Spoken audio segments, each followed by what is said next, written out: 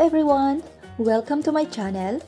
For today's video guys, I'm gonna show you how to make a homemade dumplings. So this is the chopped mushroom and the vegetables. So just chop the mushroom like this guys. Chop it small and then the vegetables. And we have also the marinated pork. Okay, so just marinate the pork with soy sauce, sugar, and flour guys. So we have to mix the vegetable and the mushroom, add chicken powder, soy sauce, cornstarch, sesame oil, and sugar. And then we're gonna add the marinated pork.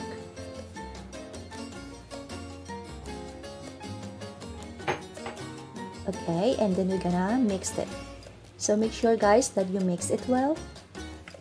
So the vegetable and the meat is even when we add it into our dumpling. Ayan guys, i-mix lang natin siya mabuti. Ayan.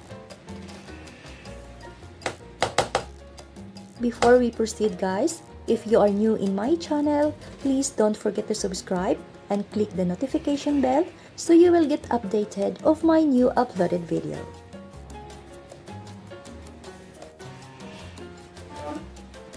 Okay, so let's start guys.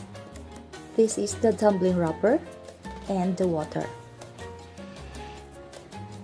So I will gonna add flour into the plate. So once we put the dumpling in, it will not stick. Ayan guys, para hindi dumikit yung ating dumplings pag ilalagay natin siya mamaya at mas easy siyang tanggalin.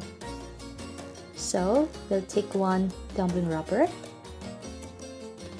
And then, we're gonna put 1 spoon of the mixture.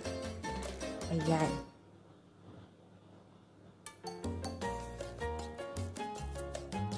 And then, I will going to put some water on the side of the dumpling wrapper.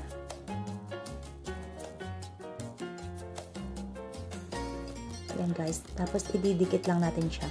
Then, we're going to stick it together. Make sure guys that you press it well. Like this. Ayan.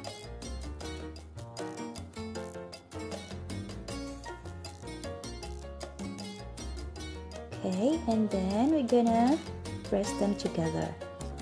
Ayan, ganyan lang simple guys. We do the other side. Just make sure that you press it well guys. Ayan. Okay, so we have now our dumpling. Very easy. It's very easy to do guys. Okay. Lalagay natin siya dun sa plate na nilagyan natin ng corn flour. Let's do the same procedure. Just add 1 spoon.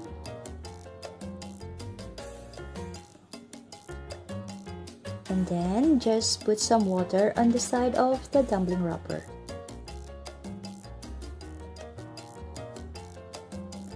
Ayan, very simple lang siya guys. And then, we do the same procedure. I-stick lang natin siya together. Ayan guys, and make sure you press it well. Ayan. So once we cook the dumplings guys, it will not come out the vegetables inside.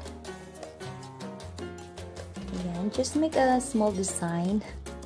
It's up to you guys if how many fold you want it, but for me I just do 3 or 4. Yes. So that's it, very easy. Okay.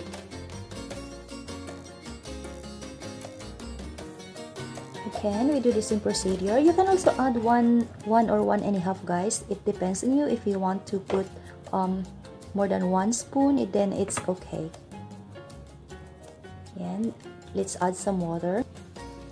Other people guys use egg white, but since water is okay, so I'll just use water. Nagtitipid si ate guys. Ayan.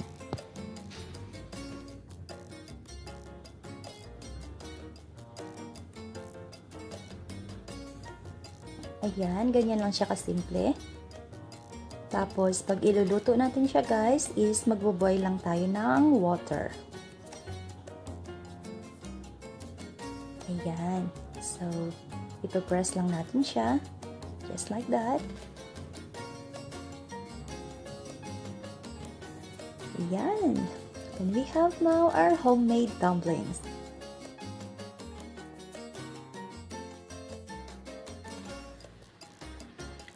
Ayan guys, and then what I'm gonna do is I will boil water. Ayan guys, so once the water is boiling, you can put in the dumpling. Yan, you can also add the dumpling into noodles guys if you have udon or other kind of noodles is okay. But for me guys, I will just eat it plain and then I will put a little chili so it will be a little bit spicy. Ayan. So, thank you so much guys for being with me today and I hope that you learned something in my video today. Thank you so much and God bless everyone. Bye!